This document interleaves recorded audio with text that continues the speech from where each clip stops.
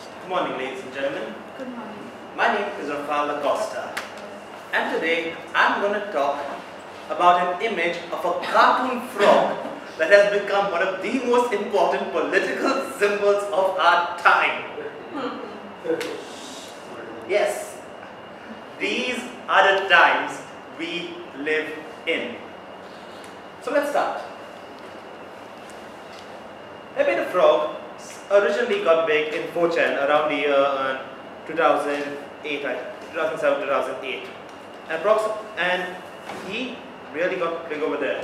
7 years later, he got big on 4chan. He got big on Tumblr. Now Tumblr absolutely deserves its reputation as a dystopian backwater of SJW nonsense. SJW, for those of you who don't know, is social justice warriors. I could spend an hour talking about them, but that's a topic.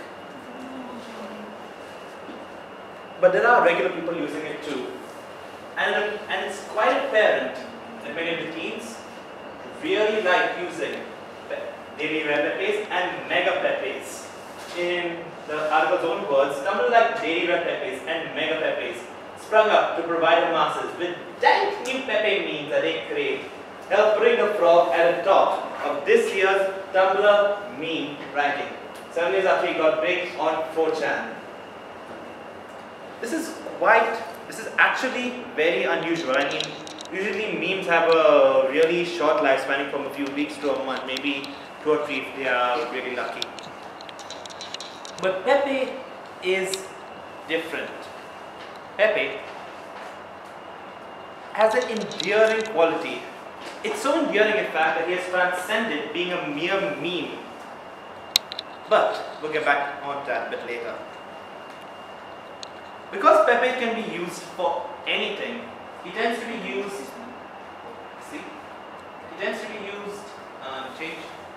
everywhere, including by celebrities such as Katy Perry and David Duchovny. For those of you who don't know, the latter is an American actor, screenwriter, songwriter, etc., etc. He is famous for playing Fox Mulder on the X-Files.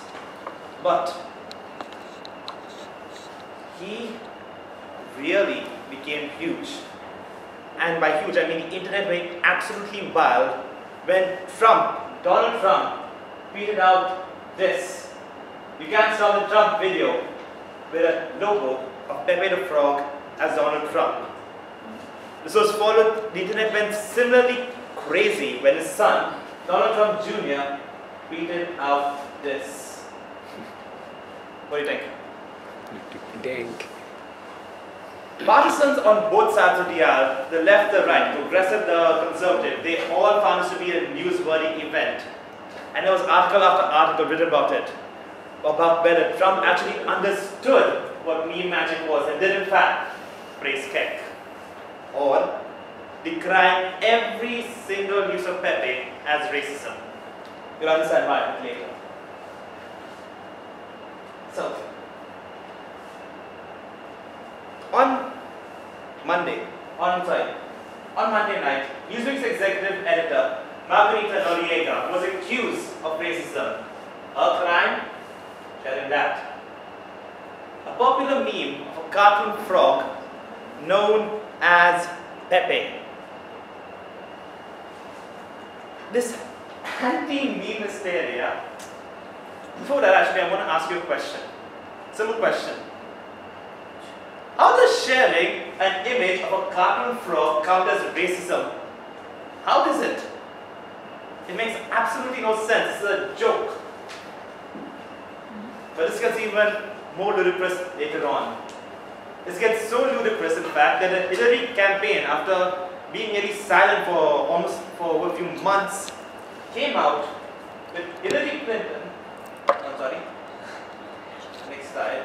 Became so great that the Hillary campaign decided it had to address it, with Hillary Clinton making oblique references to Pepe in her alt-right speech, and her website is carrying the following article.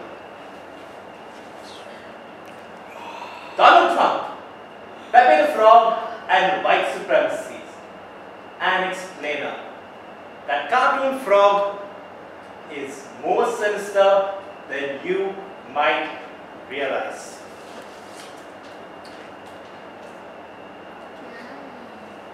Let's read it, shall we? Why is there a frog standing directly beside Trump? If you want to know why, that's the image. That's Pepe. He's a symbol associated with white supremacy. Wait, what? Really? White supremacy? That's right. Please explain. Here's a short version.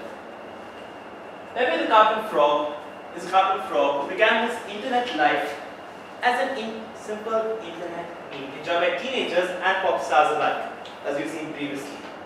But in recent months, Pepe the Frog has been almost entirely co-opted by white supremacists who call themselves the alt-right.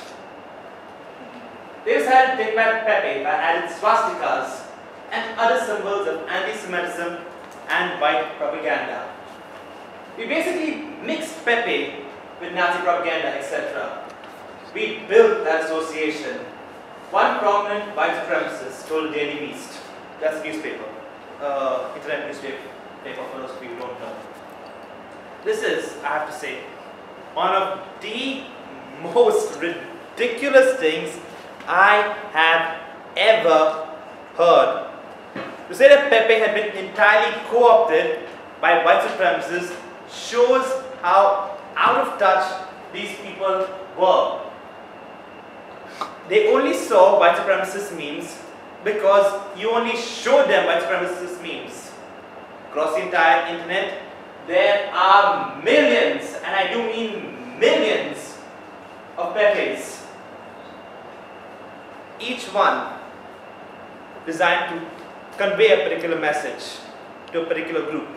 And every single person knew it, or at least those of us who knew the internet and were following this. To see the Clinton campaign actively declare war on memes, an event that became so ludicrous when the Anti-Defamation League added Pepe the Frog to their hate symbols database, was an event so ludicrous that it made the people involved figures of fun and ridicule all across the internet, whether it was 4chan, Facebook, Tumblr, Twitter, whatever. They were being made fun of, they were ridiculed, and they were looked like they were a bunch of fools. And this is because it's simply not possible to declare war on memes and come out on the other side looking anything other than a total bloody idiot.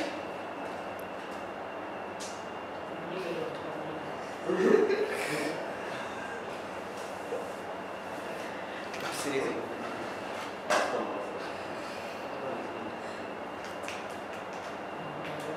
Anyway, when McDonald's, after seeing their declining sales, declared themselves a modern and progressive burger company, their direct competitor, Wendy's, tweeted out this. That is a Pepe icon, dressed in the colors of the Wendy logo. This, ladies and gentlemen, became such an important point, became such an important symbol that many progressive and left media outlets showed and published article after article after article after article after article about this. The pressure became so great that Wendy's deleted the tweet, fired their manager, and claimed he simply did not know what it was about. But the damage had been done. At the very least, the media manager was not on board with the prevailing narrative, and he was showing it by tweeting out a Pepe.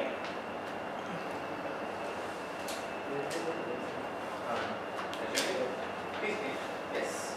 Now, in wake of the desperate witch hunt to find out why the Hillary campaign failed, a campaign which I might remind you cost $1.3 billion to fail. And despite a complete and utter lack of evidence, they decided to firmly point a finger at one Vladimir Putin. Does anyone not know who he is? Exactly. Awesome guy. So, when the Russian embassy tweets out this, in today's papers, pundits call on Theresa May to disrupt a possible Russian-US talk. No trust in Britain's best friend and ally. It becomes a political message on several different levels. Not only is it saying that there is absolutely no need to intervene in a Russian-US deal, it is also a message. It is also a message to the progressives. It is a statement to the progressives because they know that the progressives have outright declared Pepe the Frog as a symbol of hate.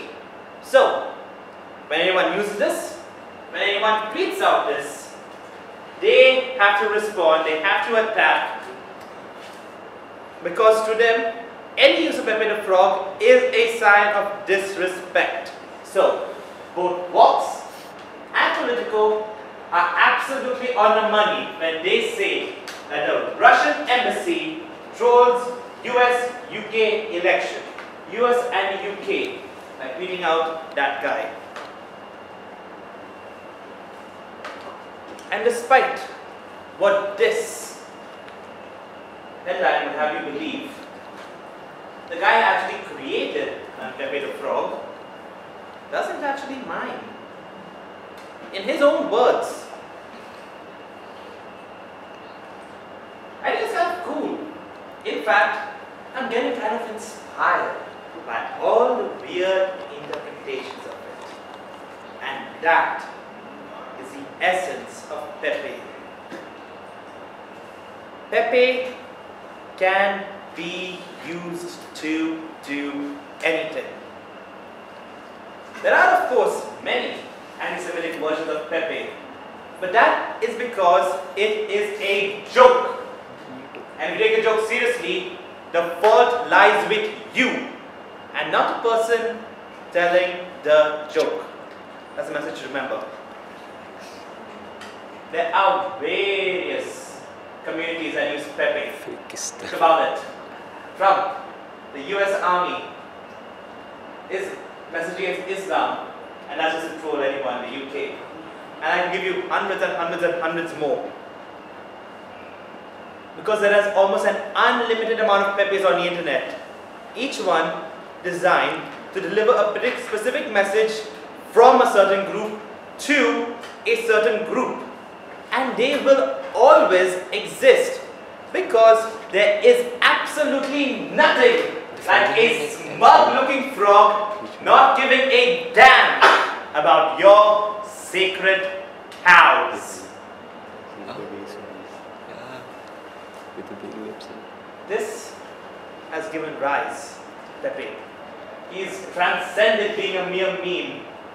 He is in fact a symbol of rebellion. He is a symbol to say, we do not agree with what the media is telling us, with what the people in charge are telling us. Pepe the Frog is now a counter-culture icon.